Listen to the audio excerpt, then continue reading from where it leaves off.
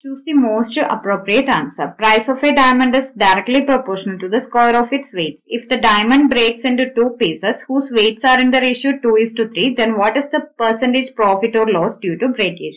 When there is a breakage, there must be a loss.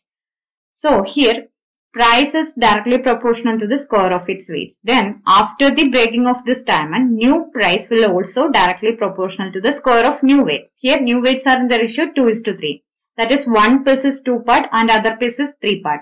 Total is 2 plus 3, 5 part. So, price also directly proportional to 2 by 5 the whole square plus 3 by 5 the whole square.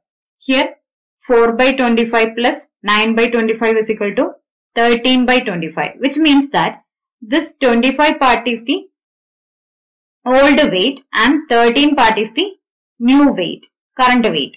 Now you can see this can be considered as cost price and this can be considered as sell price. So, which means sell price minus cost price is equal to 12 part. 13 minus 25 minus 12 part. So, there is a minus, that's why there is a loss.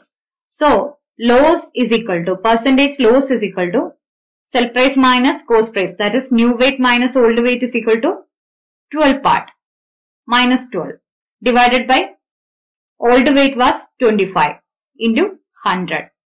So 25 goes 4 times in 100. 12 into 4 is equal to 48%. So if there is minus, which is loss. So option C is your answer.